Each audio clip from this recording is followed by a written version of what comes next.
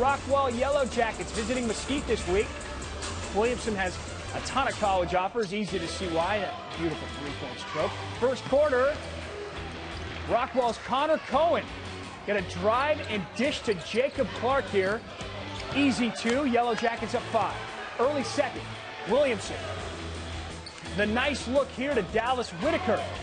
Wide open layup. Rockwall led 19-13 at that point, but Mesquite's Cody LeBlanc had a huge game and a monster first half. 6 3-pointers came in the first 16 minutes of the game.